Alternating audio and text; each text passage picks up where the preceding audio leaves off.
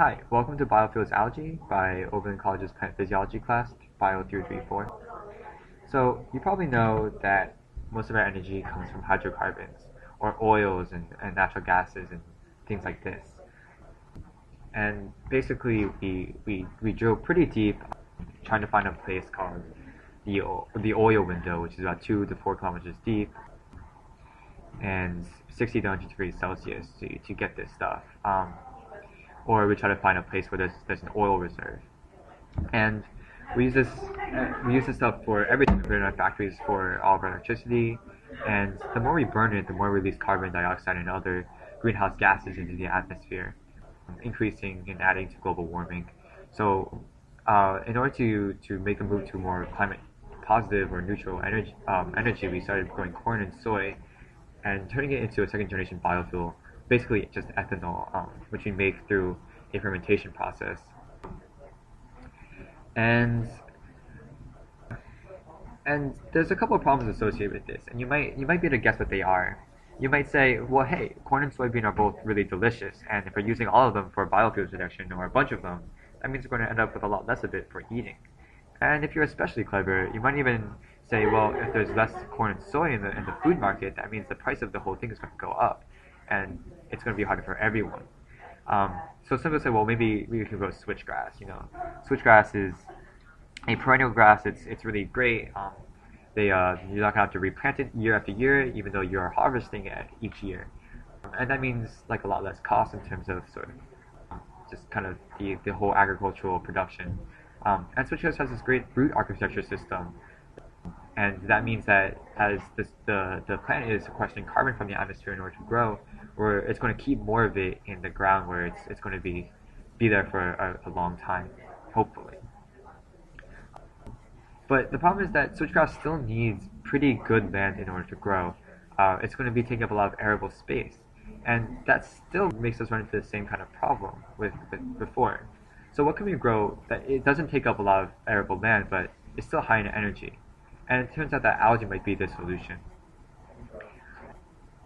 What is this stuff anyway? I mean, algae is so diverse. So there's these microalgae that are really tiny but grow really fast. They're everywhere. And then there's kelp, which is like huge. They're humongous. You can find kelps that are 65 meters tall. Or if you like to think of it this way, 42.5 Angus cows stacked right on top of each other. But we really want to look into this microalgae stuff, and they can do a lot of things. And for one thing, they do grow really quickly. They can double their biomass in just a couple of days, which is one of the reasons why people say it's the only source of renewable biodiesel that can meet global demand for transportation. People like J. Emmett Duffy and their lab. But other than that, like, what's so special about this stuff? I mean, like what's all the hype? These scientists are raving about biodiesel from algae like it's some kind of savior. Like, this is the crap that sort of grows on ponds, and you find ridiculous clumps of this stuff like floating around in industrial waste pools. Like, it's gross. But it turns out that that's one of the strengths of algae. One of the best things about it is that it can grow in so many different places, and there's so many different types of it. You can find it in the Arctic growing. You can find it at the beach, sort of growing in salt water, or you can find it in eutrophied water, so like, or polluted, degraded water. Like, anywhere you find water, the algae is going to grow. This stuff is everywhere. So some people said, like, well, maybe we can start pumping some of this sort of gross water directly into the places where we're growing our algae. That means that, like, we can sort of use our polluted industrial waste or untreated sewage water for sort of kind of a good purpose, and without just sort of dumping it out into the environment to sort of cause ecological degradation or harm. And it's good for the algae too, because that means that they're getting all the nutrients they need to grow from this wastewater. And some people even said, well, like, we can also just directly pipe in carbon dioxide from burning different fossil fuels or burning different things back into the algae, so that they can use this carbon dioxide for growing. And all of that is good, and what's even better is that as the water comes out after the algae's done doing its thing with it, it comes a lot cleaner, because the algae are going to eat a lot of the pollutants in the water. Things like nitrogen and phosphorus, which are really essential for essential minerals and nutrients that it needs to grow. And algae is going to remove a sizable chunk of this stuff, like 20% of total nitrogen and 50% of total phosphorus. And people found that even some strains of algae can detoxify arsenic. These researchers over at Yellowstone National Park. So the main thing that we're looking to get from algae is probably going to be biodiesel. And biodiesels are all made from triglycerides. These are basically just like a fat molecule or an oil molecule within so glycerol group and then 3 fatty acid chains. And plants make this pretty much just in your normal plant cell. Where you have the vacuole and then you like a nucleus and then a bunch of different organelles like the chloroplast and of course your mitochondria and peroxisomes around those. And in an endoplasmic reticulum, which is normally found sort of by the nucleus, is going to be squeezing off these little vesicles. And sometimes these vesicles are filled with proteins or other material, but sometimes they're also going to be filled with triglycerides, and then they're called oil bodies or oleosomes. A lot of plants make these. Soybean makes them, which is why we can make biodiesel out of soybean. But algae also happens to make these oil bodies, which is great because now we can sort of get this really energy-rich molecule from algae. But we can't use it just yet. We can't just use triglycerides. They're kind of too large and viscous for us to put in our engines, so we have to break them down using a process called transesterification, basically using a alkaline catalyst and an alcohol to turn it into sort of a glyceride and then 3 methyl esters, which is what we're going to turn into our biodiesel, and we're going to burn that for energy.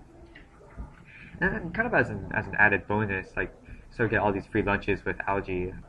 Algae also happens to make free hydrogen, some strains of it, and then we can even feed the leftover biomass to bacteria, and they're going to eat it and produce methane, which is also going to be used probably for making more energy. So how much energy are we really getting from algae? Think about it this way. In 2007, we grew about 67 billion acres of soybean in the United States. And as we sort of said before, soybean also makes triglycerides, and if we use all of it for making biodiesels, we probably could have replaced a sizable chunk of the on-road petroleum diesel use. If most likely about 6% of all on-road petroleum diesel use in the United States, if that were the case. But if we had decided to make algae instead, using 67 million acres of land in the United States to grow algae farms, we could have replaced a lot more of the on-road petroleum diesel use, over 100% of the on-road petroleum diesel use just from algae biodiesel production in 2007. So it's an incredible amount of energy. Out of 1 hectare of an algae farm, we get 180 gigajoules in 1 year. And if you're not really sure what that means, to sort of put it in a little perspective, about a pound of TNT, when blown up, is going to release about 42 million joules. So if you do the math, you can sort of see we're going to need about 85,714 pounds of TNT, and then blow it all up to get the same amount of energy that's coming out of an algae biodiesel farm in 1 year. So it seems like algae is really a really promising biofuel stock. But there are still a few obstacles to it, and that's one of the reasons why we haven't seen a lot of biofuel energy coming from algae just yet. One of the biggest problems actually is that it's not quite economically viable yet. The place where you do see a little bit more of this stuff coming out is going to be Europe, where the price of diesel is a little bit more expensive than it is here in the United States. Over there, it's getting close to maybe $7 or $8 a gallon.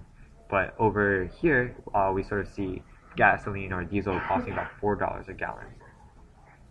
Algae, on the other hand, is going to be a lot more expensive than this. It's going to cost about $7 a gallon for even for just 1 gallon, or for even the cheapest kind of algae that we can make. And there's quite a few reasons why this is. Why algae is going to be more expensive. One of the problems is that when you grow algae, it's only going to occupy about 1 or less than 1% of the total volume of water that you're growing it in, and that sort of ends up translating to a lot of chemical and physical costs when you try to separate the algae from the rest of the water and get the water back out, and sort of separate the oil bodies out from all the things that it ends up being mixed in with. And one of the other problems is that if you grow algae in sort of open ponds, which is one of the most efficient ways to do it, is that it starts attracting these zooplankton, sort of like to eat algae. They're going to eat a lot of it, and of course, if we have all the zooplankton eating our algae, we're not going to have any left over for making biofuel. But the other thing is that algae is just not quite as efficient as it could be, and the reason for this, or one of the reasons for this, is just that if you want to make a lot of oil from algae, you're going to have to introduce a stress factor, and that's going to cause algae to grow a little bit more slowly than it normally does. And this sort of all ends up translating into increased costs for growing algae. So it seems like we have still a little bit of a while to go and a lot more research to do. And a lot of people are doing this research. People have found that like adding zebrafish to their algae ponds are going to help the growth because, or help sort of the production, because these zebrafish are provide a top-down ecological control by eating all the zooplankton and saving the algae from being eaten. And then right now we kind of see that like not a lot of strains of algae have been fully sequenced in terms of the genome. So as more people start sequencing more strains of algae and sort of finding out what the entire sequence of the genome is going to be, we're going to make a lot of more advances in engineering stronger and more efficient types of algae. And hopefully within the next sort of 10 to 15 years, we're going to see a lot more algae biofuel